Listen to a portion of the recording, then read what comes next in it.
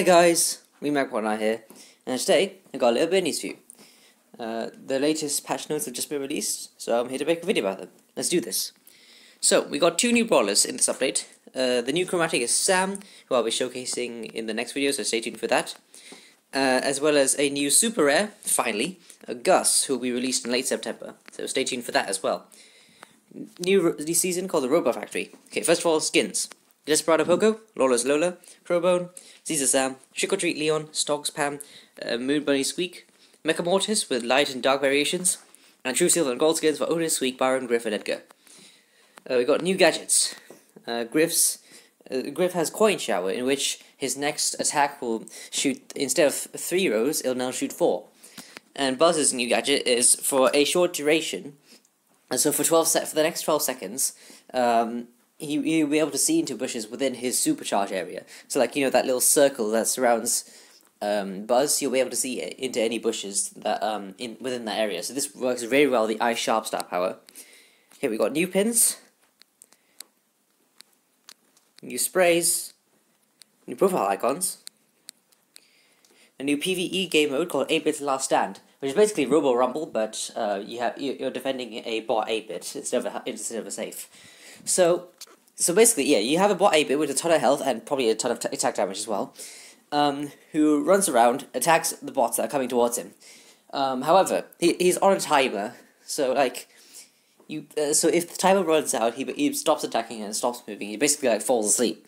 So you have to collect coins that spawn around the map in order to keep him awake. And basically you order to also defeat the bots that are coming for him. And speaking of bots, they've all been remodeled. Okay, here's the map pool. You got Hot Zone, Knockout, Gem Grab, Brawl Ball, Bounty, Heist, Showdown. And here are the Power League and Club League rotations. And Siege has been completely removed from the game, so you won't be able to play Siege in friendly rooms anymore. Okay, new environments. We got the Robot Factory, and these ones have been removed. Challenges. We got gamer challenges for Bounty, Gem Grab, and Heist, and more coming in the future. In Power League, you can now swap brawlers during the final preparation stage. However, if you can only swap with someone else's brawler if you actually have that brawler, and when swapping a brawler, the brawler that you gain will be at your own power with your own gadgets and star powers, so you won't like gain gadgets and star powers or anything.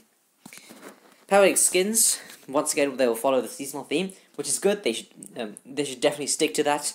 You know, I think it was a kind of a bad idea to make Power League skins unrelated to the seasonal theme, so it's good that they're going back to that.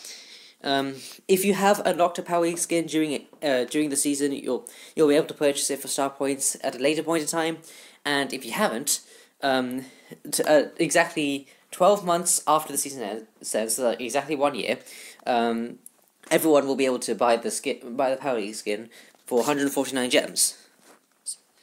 Okay, Trophy League. So in this Trophy League, they're gonna extend the season, the season reset to follow the Brawl Pass season, so it'll last from around 7 to 9 weeks instead of just 4. But this will result in a potential loss of star points. So to make up for that, there'll be quests and challenges for star points. But this is just an experiment. So in the coming update, they might decide to keep this, or they might just revert to something else, revert to the original 4 weeks, or they could even do something new. Who knows? Okay, gears. Upcoming gear. There'll be some gear changes in the next update. So during this update, Power 1 gears cost 1 gear token and 40 scrap. Power 2 gears cost 1 gear token and 100 scrap, and Power 3 gears cost 2 gear tokens and 200 scrap. But I would advise not to craft any gears right now. Like, wait for the next update, because they have said in Roll Talk that they're going to completely refund all gears and scrap. So, yeah, it'll all be refunded into coins. So if you've crafted any, so don't craft any gears now. Like, don't waste any of your scrap or gear tokens, because it will be, because then you'll be able to gain more. The more gear tokens and scrap you have now, the more coins you'll be able to gain in the future.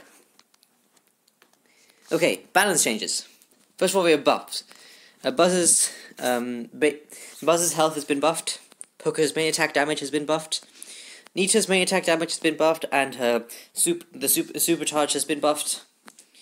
Lola's healing from her stun double gadget has been buffed.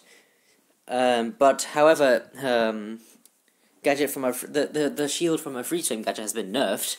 So I'm not sure why that's in the buffs. Jackie's main attack damage has been buffed. Meg's supercharge has been buffed, and now we got nerfs. Penny's health has been nerfed. Carl's health has also been nerfed.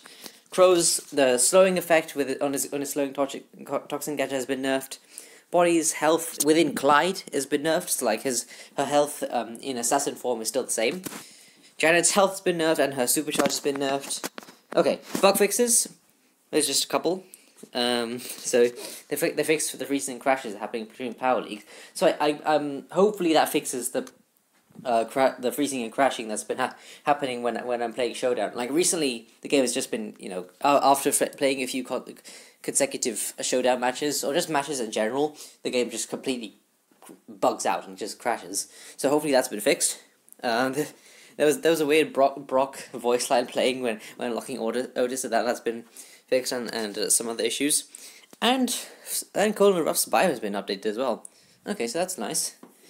Alright, and that is everything there is to know in these patch notes. So thank you guys for watching. Like, subscribe, comment, all the YouTube stuff. And I'll see you in the next one. Bye!